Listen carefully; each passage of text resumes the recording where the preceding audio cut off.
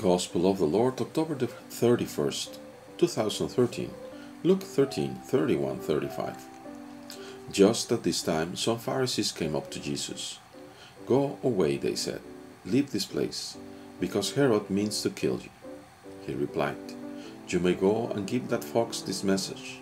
Look, today and tomorrow I drive out devils and heal, and on the third day I attain my end.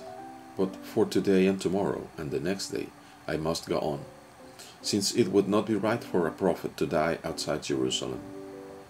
Jerusalem, Jerusalem, you that kill the prophets and stone those who are sent to you. How often have I longed to gather your children together, as a hen gathers her brood under her wings, and you refused. Look, your house will be left to you.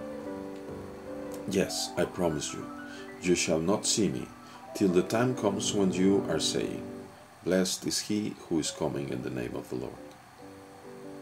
Gospel of the Lord, praise to you, Lord Jesus Christ.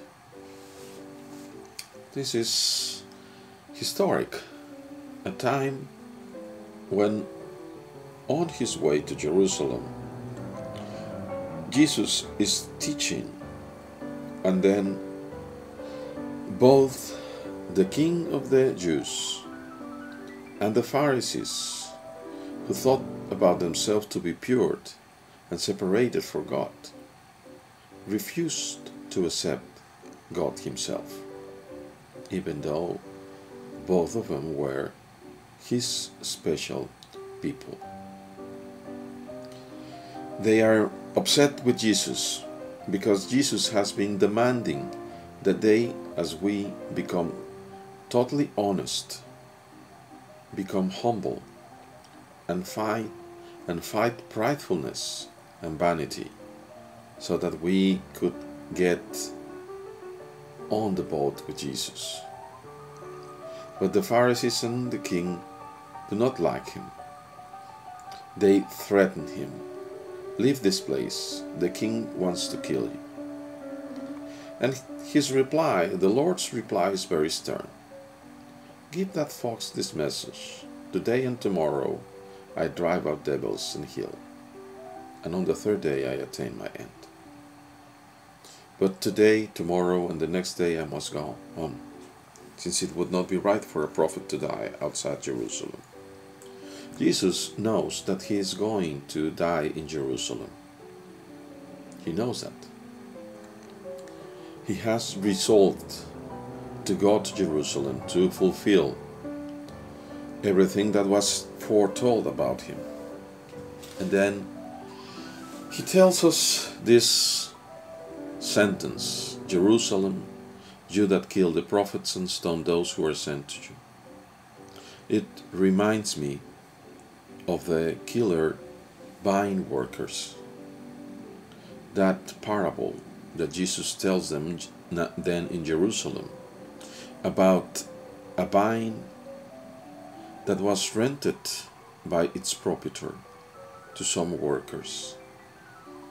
And once the time was ready and ripe, the proprietor sent people, his prophets and others, to retrieve the rent, what was due to him.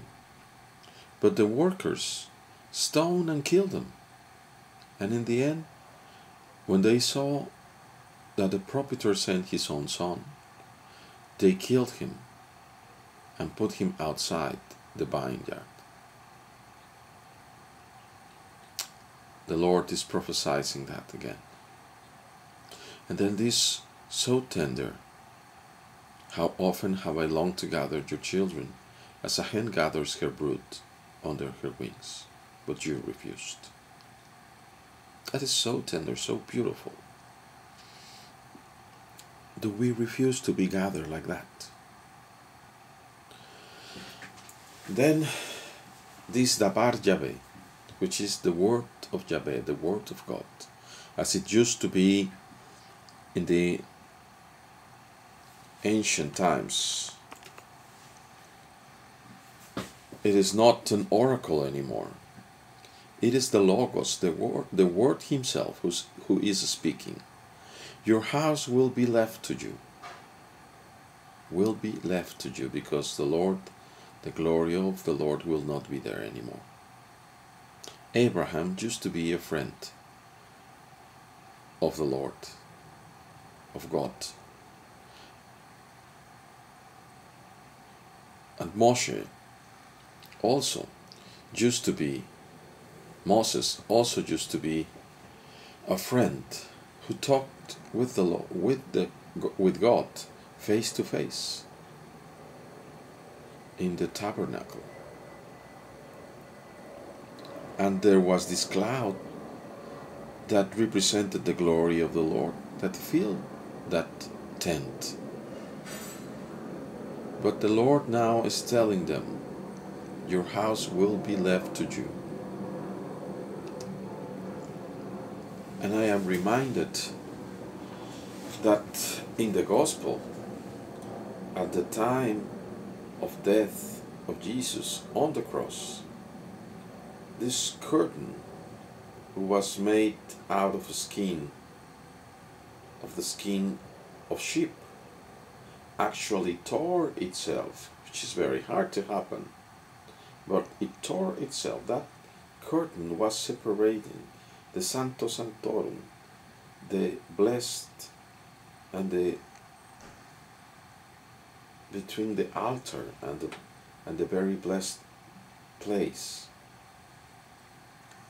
It tore, and it meant that the glory of the Lord of God would not be there anymore.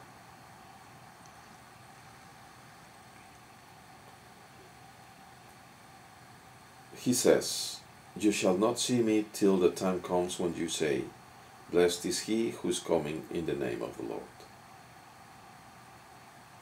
The Jews still are waiting for the Messiah. 2,000 years have passed. There are no more, they have been left dry, for there are no more prophets. They have no more communication with God. And yet, many turned to Jesus Christ, and many did not. This is a stern warning for you and me, lest we become like these chosen people, and even the Pharisees, who thought that were close to God. At this time, they rejected his Son, who is also God. Let that not happen to you or me. Let us look for reconciliation as often as we can. Let us make a detailed examination of our conscience every day. That we should never be prideful, that we should never reject Jesus, that we should let His grace transform us, that we should always be welcoming Him.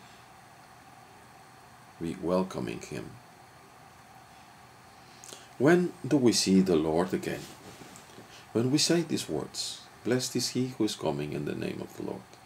And those are the very words that we say in the Eucharist at Mass. At the sacrifice, we say those words. And we are able to see the Lord, disguised in the form of bread and consecrated wine. Consecrated bread and consecrated wine. In his real and actual form, not his human form. We will see him either when he comes back to our world, or when we are before him in heaven. May our Father, merciful, grant you and me and all our brothers to meet each other, but especially to be with our Lord and with himself. God bless you all, brothers.